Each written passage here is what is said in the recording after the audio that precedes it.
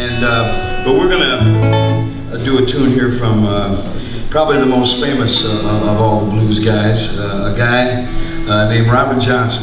Although his name on his birth certificate is Robert Spencer.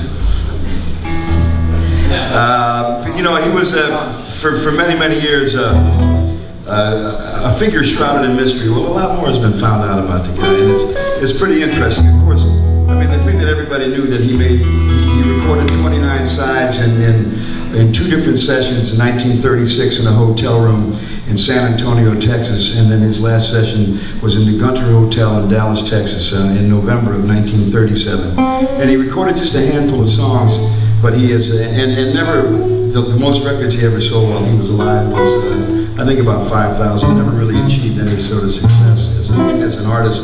But his legacy has grown and grown and grown and grown and grown and grown. And he is, now there's this one that, I've got a bit of a rant about this. You know, they've got this whole thing, his Faustian legend, the Faustian myth, the selling his soul to the devil, okay? Now I met Johnny Shines, who was a good friend of Robert's. Met him in they met in Hughes, Arkansas when Johnny was 17. And Robert would have been about 22, and he went out following him around and hung with him a lot. Now Robert was a guy who we found out later on, if you see when he signed his birth certificate, this guy had been to school. He'd gone to school in Memphis for about 5 years as a little kid. He'd been sent there.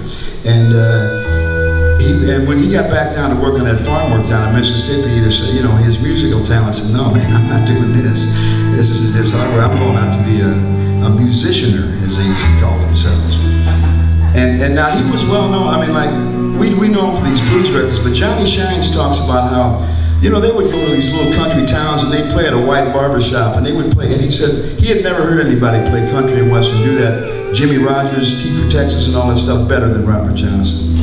He could play jazz, he could play darn near anything, and this is the thing he did. So many of his records were somewhat derivative songs, but he brought all these styles together and left us with a really incredible legacy of music.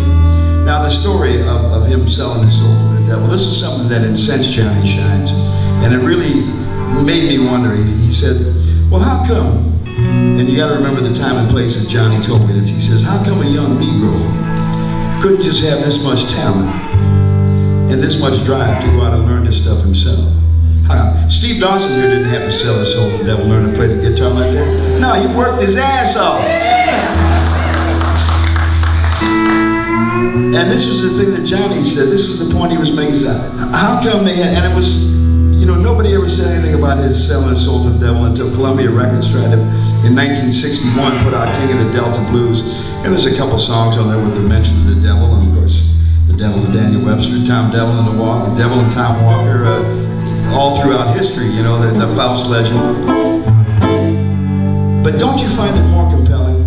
I do, to think that this young kid, born out of wedlock on a dirt cotton farm in southern Mississippi in 1911, could have that much talent just to put this together by himself. I find that a much more compelling story.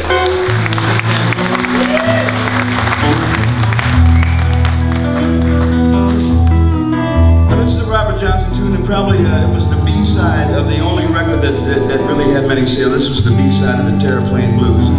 And this was probably the only recorded stuff that record was probably the only record that Robert ever heard of himself before he died. Now he did die a terrible death in a terrible way. And when the devil comes into the business is when he started messing around with somebody else's wife. The devil's going to show up. Okay. This one's called The Last Fair Deal, and it goes like that.